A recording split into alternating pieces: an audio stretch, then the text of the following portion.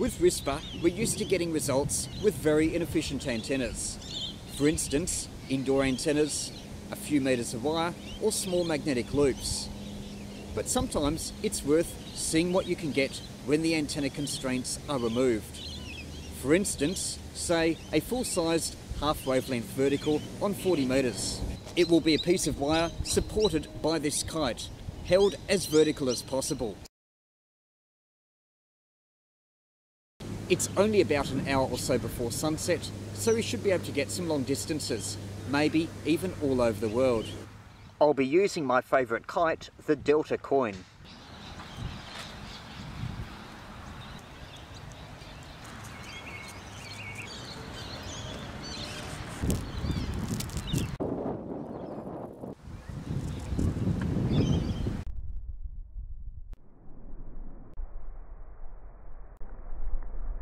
Darkness is that way towards the United States, while towards Europe is that way, northwest towards the sunset.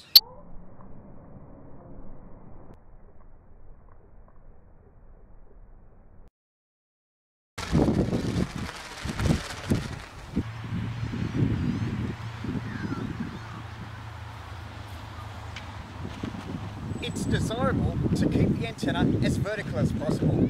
To do that, it's best to walk into the wind, controlling the string.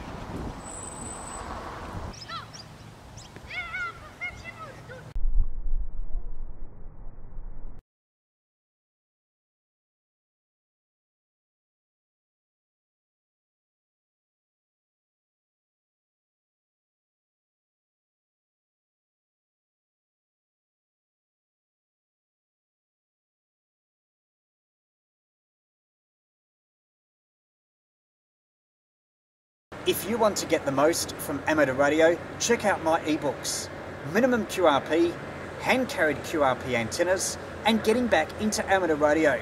All have been favourably reviewed, and you can get them for a low price in electronic form.